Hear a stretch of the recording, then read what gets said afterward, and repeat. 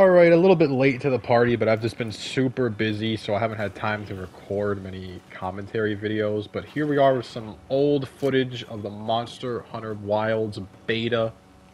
Raydow. I'm using the bow. Now, don't flame me, because I'm not somebody that uses the bow in Monster Hunter. I don't really use it that much. I normally use switch axe, charge blade, long sword, some dual blades, sometimes some bowgun as well, but I almost never play bow. But I can't lie, I really like the way this game feels, which is funny because I do know some people are complaining about the way this game feels, but I really like, and I don't know if it's too easy. I do want to say, I don't know if it's too easy, but I really like the mechanics with the wound mechanic. I think the wound mechanic is super fun and satisfying. Especially with the bow, because, you know, you, like, physically shoot the wound. Yeah, I really like the wound mechanic.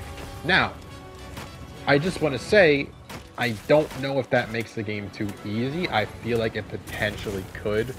What I'll say with the beta is that the beta was pretty easy. Like, it was pretty brain dead easy. And I can't lie, that is something that I am not a fan of, but it could just be because it was a beta. Something that I noticed in Monster Hunter Rise is how easy the game was, and that really bothered me. Like, Monster Hunter Rise, most of the time in Monster Hunter Rise, not all of the time, but most of the time, when you're fighting a monster in Monster Hunter Rise, you're gonna beat it on your first try. And at first, you're like, oh, that's great, you don't have to spend all this time killing a monster. But I really think back on how hard some of the monsters in Monster Hunter World were. And, by the way, maybe Monster Hunter Rise is a normal difficulty Monster Hunter game. I have no idea. Monster Hunter World was my first Monster Hunter, and it was, like, I would go as far to say that Monster Hunter World is one of the hardest games I've ever played. Now, of course, like I'm saying, that was my first Monster Hunter game, so I don't know if it was just me being bad, and obviously I understand Monster Hunter completely now, but back then I didn't. And no video game has ever given me a harder time. No Dark Souls, no, it doesn't matter what game it is. No FromSoft game I've ever felt was as difficult as Monster Hunter World. That game was brutal. But you know what? I really missed that. I really missed that. And what I can say is that from this beta, this game was insanely easy. And like I'm saying, maybe Monster Hunter World was not a hard game. Monster Hunter is a very complicated game once you start playing it. But now that I've been playing it for years, obviously it's just natural now. I completely understand everything. So maybe that's why World was so hard. I don't know. I can't tell you. But all I know is that Monster Hunter World is one of the best games I've ever played. And this game is attempting to be like the sequel to Monster Hunter World. And I'm very excited because so far everything about this game is everything that I could want. The graphics, I'm 50-50 on the graphics because this game looks absolutely beautiful. However, it does look blurry. I will say it does look blurry. But if you look past the blur, this game looks insane. Especially when, like, the thunderstorm is happening. Like, this game is beautiful. But I will say, on the PS5, there is a bit of a blur. Also, some frame rate issues. Now, I don't know if those are going to be solved. You know, I played Dragon's Dogma 2, that game was 30 FPS, and that was also a Capcom game. I don't know if the frame rate is going to be fixed because the game was definitely not at 60. But maybe I'm being a moron here, but I didn't think the frame rate made the game unenjoyable. It was not 30 FPS, but it was also not 60.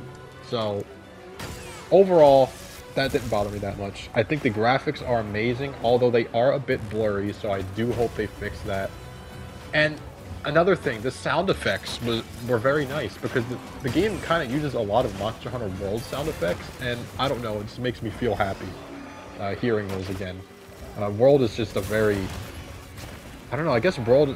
I never really realized how special Monster Hunter World is, I guess. I guess just the time in my life was very different. I don't know. Whenever I think about that game, it's definitely one of my favorite games of all time, but maybe I didn't realize that at the time. But nowadays, I definitely realize that. So, it's nice to get a sequel, because Rise is a good game, but Rise is not Monster Hunter World, that's for sure. Yeah, my only complaints about the game are the blurriness and the difficulty. I think the game needs to be harder, but then again, I did play the Monster Hunter World beta, but it was my first time ever playing a Monster Hunter game, and I was like 13 years old or something. So, yeah, the game was a little difficult back then. I don't remember if the World beta was hard, but it was hard to me. And then, you know, the actual final game was one of the hardest... No, Monster Hunter World was the hardest game I've ever played in my life, to this day. Fatalis, Raging Brachydios, Alatreon. I understand that those are very late endgame bosses, but, I mean, they were... I struck... what was that one, you know, the Death Dragon with, like, the gas? I struggled a lot in that game. And again, it could be because I was new. Maybe Monster Hunter World wasn't that hard, but in my opinion, it was very hard. And that was something that was very special, and this game does not have that. So that is my biggest complaint about this game, because Ray Dao is one of the coolest monsters I've ever seen in Monster Hunter. This guy that we're fighting right here is so sick. The way he interacts with the map, and like when the storm comes and all that, I mean... it's perfection. Like, Capcom just doesn't miss. It's perfection. I just wish that his difficulty complemented how sick of a monster he is. Because he's so cool. His sound effects are amazing. His design is cool. The way he interacts with the map is insane, especially when the thunderstorm starts. Even his, like, home... he lives in like this like electric like cave looking thing, and that powers him up too when he's in it. And his attacks actually become explosive when he's in his home. So, yeah, I mean, I hope that Capcom wasn't including this fight as a clickbait type of thing. Like, I hope all of the fights are as polished as this. Now, obviously, the starter game monsters, like the little turtle or whatever you fight, the little rock guy, they're not going to be that detailed. That's obvious. But I just hope that when you start approaching the end game of this game, or like the mid game, that the fights start looking more like this. I hope that. Because, I mean, the quality of this monster is insane. This is the reason you would play the beta, for this guy right here. This guy is like the star of the beta. And I hope that this level of quality stays between all the monsters, at least, you know, the mid or end game monsters, because this guy is just super cool. So overall, I love this beta. Unfortunately, look, I'm a GTA guy. I enjoy GTA, although I really do not like Red Dead Redemption 2. So what I'm trying to say is that I would like to say this game is Game of the Year for next year. But, like I said, I'm a GTA guy. Although, I did not like Red Dead 2. So, maybe that will change. But, I do think GTA will probably be Game of the Year. But, this would be a close second for me. Only if they make those changes, especially with the difficulty. If they make the game as hard as World was, which, I mean, I'm no expert. Maybe that's a bad thing if they make the game that hard, because World is a very hard game. Casuals cannot just hop in World and play that game. But the difficulty of Monster Hunter is like one of the like when I think of Monster Hunter World, I think of how hard that game was. And that's one of the reasons why I enjoyed playing it so much.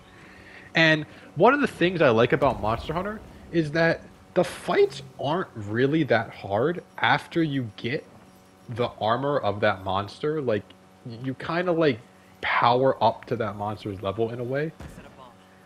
Either way, just if the game gets harder, then we're golden, because everything else about this game I really liked.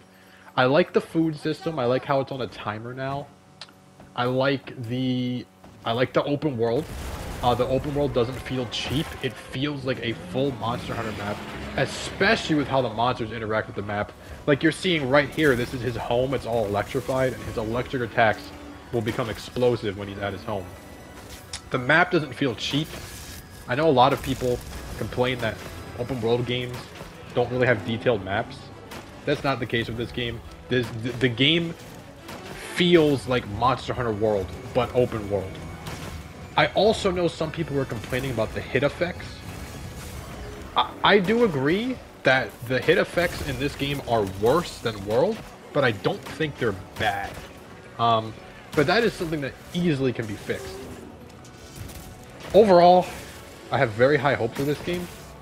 I think, I mean, I don't even know what to say. I mean, if you played Monster Hunter World, you know what you're in for. And if you haven't played Monster Hunter World, you definitely should play this game.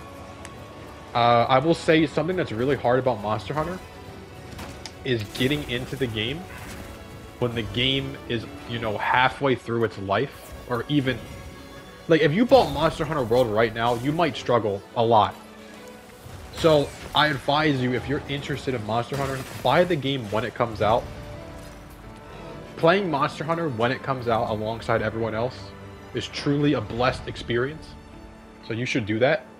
Don't wait, because the longer you wait, the more stuff they add, and the harder to jump in it gets. Overall, yeah. This game has very minor problems. If you wanted me to very harshly rate this game, based off of what we saw in the beta, if I were to assume that the beta is like the full game, then I would give it an 8 out of 10 probably. Now, if they fix the blur, if the rest of the game has giant, high quality monsters like this monster, they fix some of the hit effects, and they up the difficulty, I can easily see this game being a 10 out of 10, and definitely Game of the Year nominee, although I don't think it will win, because, you know, GTA 6 is a thing. But if GTA 6 wasn't there, it would have a good chance of winning. Oh, other than that, very high hopes for this game. I cannot wait. Capcom back at it again. You know how it is. Anyways, like, sub, and peace.